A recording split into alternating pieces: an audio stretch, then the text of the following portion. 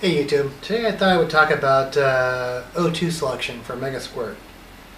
In my hands I have a 5-wire Bosch wideband O2 sensor, and on this side I have a 4-wire narrowband universal O2 sensor.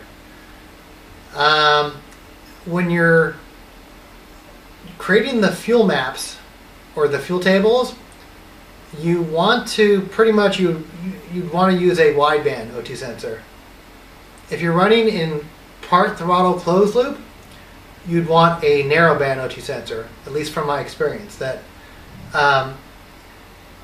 running closed loop with a wideband O2 sensor, especially part throttle idle, these things are pretty finicky. So I've had a lot of problems with these things kind of going all over the place. And I've actually tried multiple different widebands. I currently run 2 O2s in my car.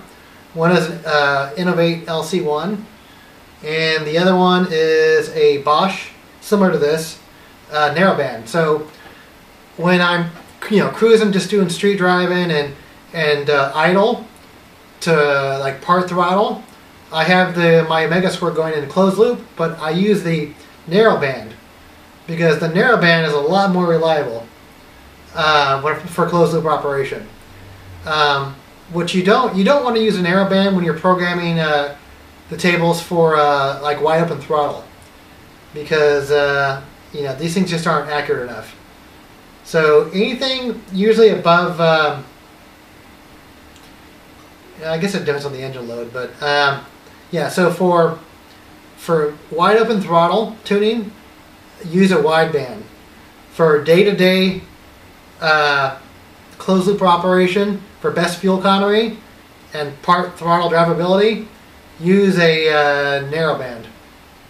So that's just my experience from dealing with Megasquirt and different O2 sensors. And yeah, these widebands are really finicky at low RPM operation. So in the past it's kind of it's messed up my fuel tables before. Using O2, because 1 minute I get like a sporadic reading, and it messes up my table. So this is much more reliable for closed loop.